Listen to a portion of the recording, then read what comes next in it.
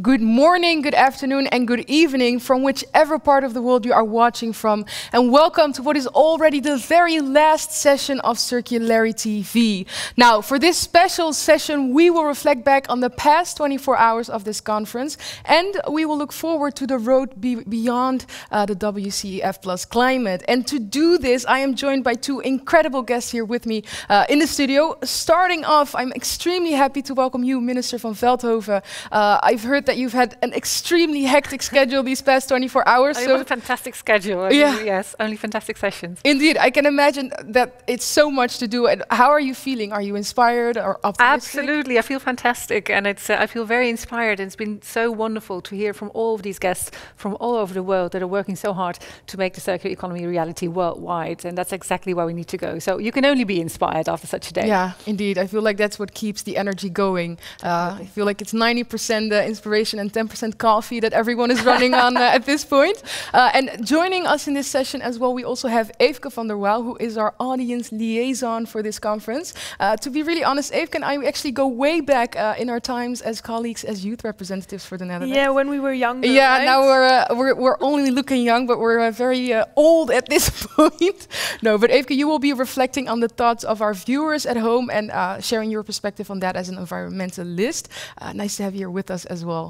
Very happy to be here. Thank you, Hajar. Yes, thank you so much. And as we said, in these past 24 hours, a lot has been shared, many interesting insights into what a circular economy can do in the road towards climate mitigation. And that is why we also want to ask you, our viewers watching from home, to share with us in the chat box what your personal highlight was from this conference, whether that's a speaker that you saw that was very inspirational or a session in itself. Please do so, and then we will get back to that later on in the session. But maybe Minister van Veldhoven, I can start with you, because do you have a personal highlight after these past 2 days? I must say the 2 days were one big highlight, but if I have to mention maybe two, it was, I think, the session with all of the UN agencies that have so clearly shown their leadership in bringing all of the agencies together, the entire UN system that's going to work with the opportunity that circular economy provides for combating those three large crises that we have to face. Yeah. Biodiversity loss, climate change and pollution. And circular economy is an instrument for all of those. And they really came together and said, we are going to work on this, we're going to use this solution in all of those agenda. So I think that was really, really inspiring. And the next to that, of course, the voice of the young people with their hope and determination, especially that. I love that. And we are going to need that so much.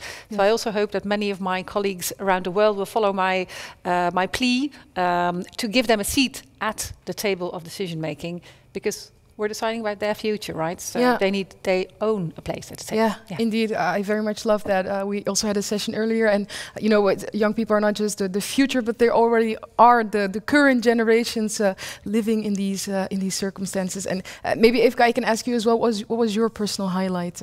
Well, I think it's quite difficult to have one highlight, but I would just like to zoom out a little bit, because what I noticed is this diversity of different sectors and this intergenerational collaboration that we see during these 2 days or the 24 hours.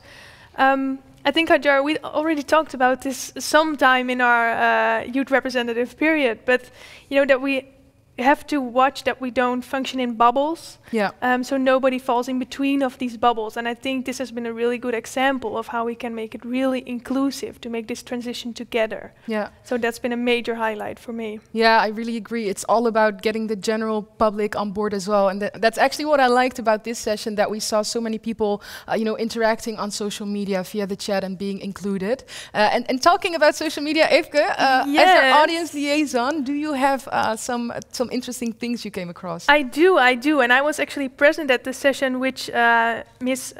Inger Andersen from the UNEP, the executive director, mentions. Minister van Veldhoven, you are mentioned as well in this tweet, but I would just like to highlight it. She says that working together at the UN is about working to our strengths. Circular economy is central to the SDGs and therefore to our efforts to build a resilient, sustainable and just future for all. A huge thanks to you, she says, and for bringing us together at the WCEF+Climate. Yeah. And some amazing photos. Indeed. Oh, that really is amazing to see, and quite lofty words, Minister. Would you like to respond? Well, I think Inger is also really a role model, and she's done some fantastic work. She outlined a fantastic strategy that has this very clear vision.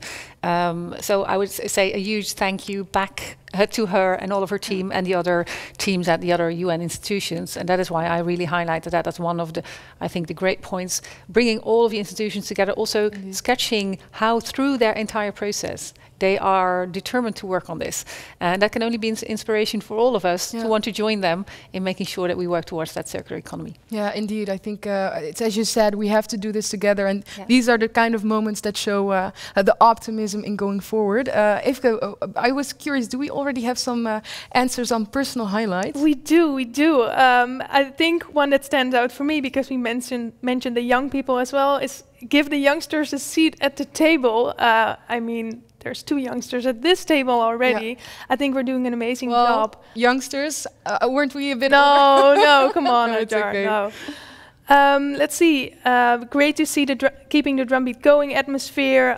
Love the different parties coming together. I hear a lot of the same vibes here. And yesterday also in the Materials Matter session, panelists mentioned that it's time to race to the top instead of race to the bottom of price. And that's really a punchline for me. Absolutely. Quite interesting. Yeah. And for circular economy, because it's all about staying high up in the value chain instead of degrading materials. So yeah, indeed. Well put. Yeah. Thank you, audience. Indeed. Yes, indeed. Thank you so much to our audience, and keep on sending in your comments and questions. Now, I think it's time to go on to the deep philosophical stuff here, because Minister van Veldhoven, I am actually really curious what kind of role circularity plays in your daily life. Do you have a toothbrush that you've been using for decades, or clothes that you recycle? Well, I must say that I really try to work circular in my private life too. I separate nearly all the materials that you can think of, cans and plastic and paper and glass, and of course biological food waste. So trying to have as little actual waste as possible, and especially with plastics. Once you start separating your plastic garbage from the rest, you're like shocked at the amount of plastic that you use, and that in turn becomes an incentive to try and see if you can use less plastic. And I think in countries across the globe, we now have legislation that bans single-use plastic or single-use plastic bags, or deposition schemes for single-use plastic bottles. So all of this makes a huge change also in your daily life, and it's basically very easy. And also clothing, clothing that no longer fits you, or that you no longer like, you can give it away or you can sell it. And I think it's fantastic also to see that there's really a new market there. And a misfit for me can be a jewel for you, and vice versa.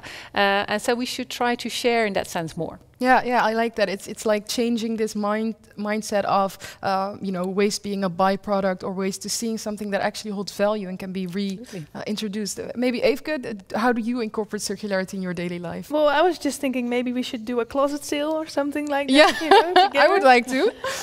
No, I think for me it's like in everything that I do. So I travel by public transportation as much as I can. It's my eating pattern, the clothes that I wear. But also asking the right questions, I think, is something that I've put in practice to yourself. Like, do I really need this product, or can I buy it secondhand or in a different way? Can I repair it? Yeah, exactly. Or who do I support by buying this particular product or item? Yeah. And by asking the right questions, I'm also curious, Minister van Veldhoven. The importance of scaling up is really big, as we know, the urgency of the matter that we're dealing with. Yeah. So I'm really curious on your vision of how we can ensure that circular economy becomes more mainstream, because eventually, like we talk about, we need everyone on board on this. Yeah. Absolutely, and fully right. I mean, it's fantastic that we've had this period where we've been piloting also in the Netherlands, and all of that piloting is important because you create, let's say, dynamic, and you create proof of concept, but now we need to really scale up. And I think in the Netherlands we have reached some kind of a tipping point, and now it's time to push over to make sure that we tip. So what do we need? We need more innovation, but we also need ambitious targets. And that's, for example, why I've been pleading throughout this conference also for a mandatory amount of recycled material in new materials, because then you create a market, and that changes the entire production and consumption chain. So I think it's these kind of legislative and financial incentives that we really need to install into the working dynamics of our economy to really make that scale-up change. And I think it's really high time that we start doing that. Yeah, and maybe in light of that, You know, I mean, we've seen so many partners getting together, amazing commitments that have been made, and I think a lot of optimism in the sessions that we saw. But how can we make sure that we actually walk the talk after this conference, and that, as you said, we got to keep it going up, we got to keep that energy going? Yeah. What would the most perfect road post WCEF+Climate look like for you? Well, this is just a stepping stone, of course, in a very long process. And it's fantastic to see that, for example, the Italians have taken up the topic for their G20. In the fall, we will have the Canadians that have the WCEF again, and they will be focusing very much on the link with biodiversity and finance. I think there's a lot of work going on finance. And then, of course, at the next COP, we need to ensure that we spread the message again, that we work in a side session, for example, on bringing this further. There's so many concrete steps that we have to take together. So that is why we have to keep this drumbeat going. Yes. And I think the action statements that we outlined today, with 50 commitments, is a fantastic list, which is transparent, which is accountable. So, and these are all voluntary commitments. Nobody pushed anyone. These are the things that we have committed ourselves to do. And those are usually the strongest commitments. So I have every confidence that we will see a lot of actions moving forward. Yeah, indeed. That is amazing to see. And it's, as you said, it's voluntary. So that shows the intrinsic motivation. I think that's ongoing. Now, for this next segment, I would love to invite Femke van Voorthuizen, who is our visual artist, to join us here at the table. Because during these past 24 hours, a lot has happened. And what better way to see what we've been experiencing in all the sessions than having our own professional visualizer here? Because Femke, as I understand it and have seen it, during the past sessions of CirculariTV, you have taken all the thoughts and ideas, the inspirations, and actually used that to make a drawing of what has happened. What has that process been like for you? Oh, it was great. It's so inspiring to see, and I almost couldn't stop drawing. So that was really nice. Yeah, that's amazing to hear. I think that only accounts for all your enthusiasm and also the inspiration that has been shared in this session.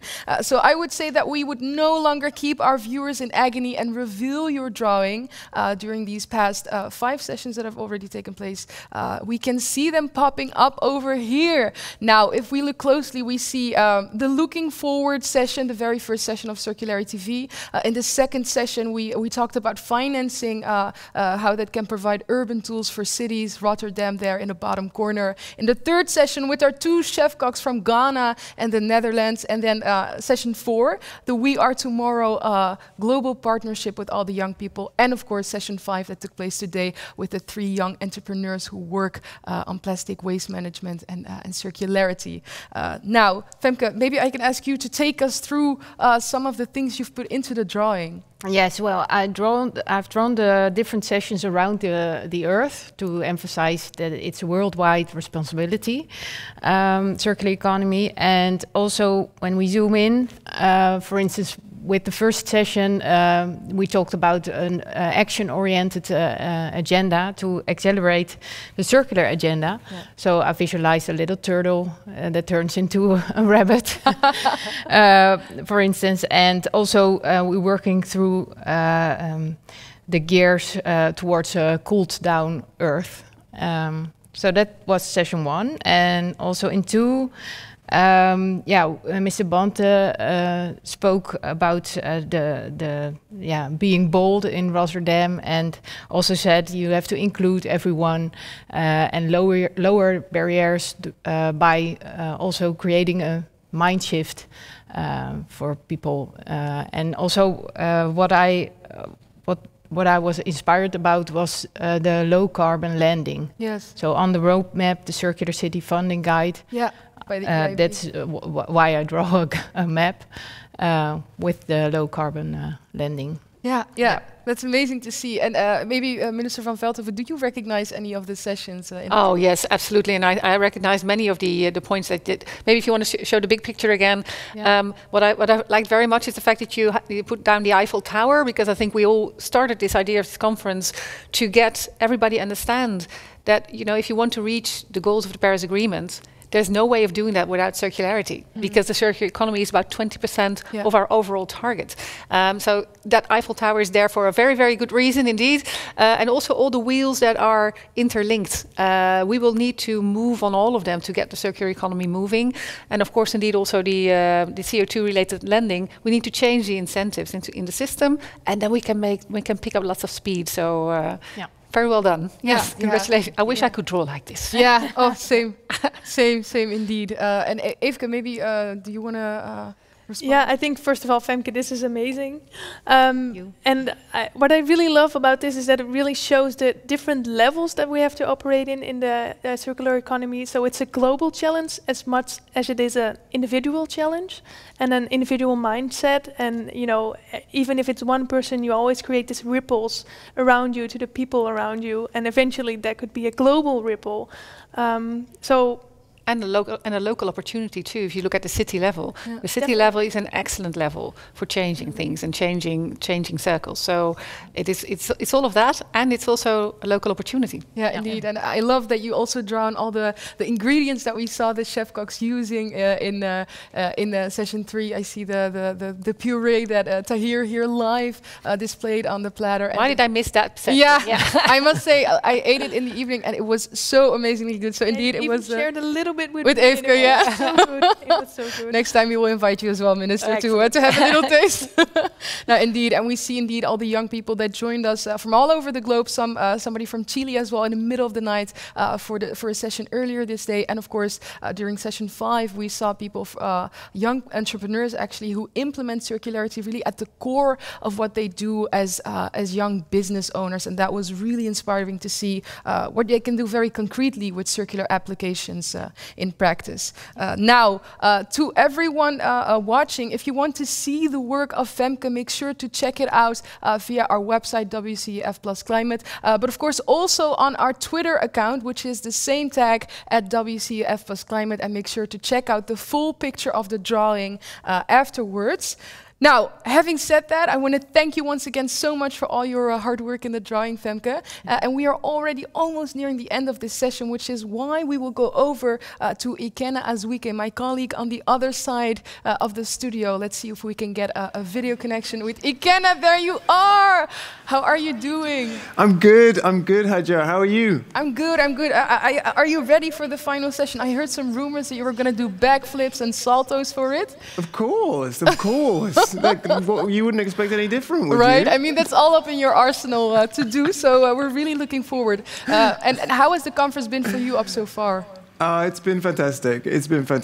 I feel like there's been an unprecedented amount of talking and committing to initiatives around the circular economy. So a lot of optimism and still a long way to go, but we're on the right path, so I'm really happy. Yes, thank you so much. Everybody can tune in for the official closing of the World Circular Economy Forum over at my colleague Ikenna Azuike's studio in about, I think, 15 minutes for the people to see. Now, with that being said, we are unfortunately already at the end of the CirculariTV. As they say, time flies when you're having fun.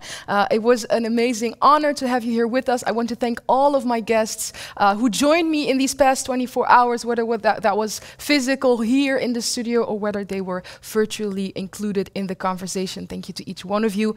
And of course, a big thank you to you, the audience. It has been mentioned so many times before, but we know that the clock is ticking, and especially that this needs to become a mainstream thing that we all take up, so that it was more than inspiring to see all of you join in via the chat and social media. So thank you for that. And I think one big round of applause like this for the people, the team working behind the scenes on this session. You can't see them right now, but they're all in the room with us, and without them this wouldn't have been possible. So a big thank you to all of you. I see some of them waving there. Yes, we can do this for them. Now, I have really enjoyed being your host for the sessions of CirculariTV. I hope you enjoyed watching it, and then I want to thank you for being here, and I wish you all the best of luck as you join in for the closing of the World Circular Economy Forum plus Climate 2021. And of course, one big final thanks to our guest of honor, Minister van Veldhoven. Thank you so much for being here. Thank you so much. Yes, and we hope to see you at the next session. Yes, we mogen doorkletsen.